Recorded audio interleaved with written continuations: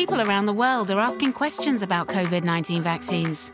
We hear you and have answers to your most asked questions.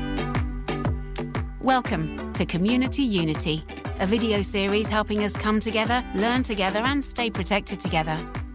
When it comes to vaccines, there's a lot of information out there, and it can leave you with more questions than answers. But don't worry, because once you know the facts, you can understand how vaccines work and how they protect from deadly diseases like COVID-19. And guess what? Vaccines also have the power to protect everyone around you too. And that's what we call community immunity. It might sound complicated, but it happens naturally when a large majority of people have gotten vaccinated or recovered from a disease, creating a bubble of protection for their family, friends, and even the world at large.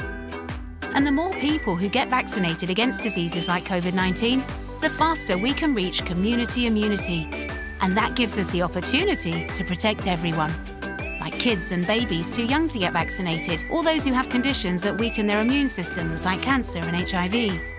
I know that sounds hard to believe, but community immunity has been proven by medical experts, saving millions of lives from diseases like smallpox, polio, and measles. That's why we know getting vaccinated for COVID-19 helps stop the spread of the virus, and not just in your community, but in all communities. Because when viruses can't travel as easily from person to person, it leads to fewer cases, which means fewer chances for variants to mutate and emerge, and ultimately, fewer life-threatening risks for all. So no matter where you are, when you help your community, you're helping all communities stay safe against COVID-19. Unite today to protect tomorrow. Community immunity starts with unity.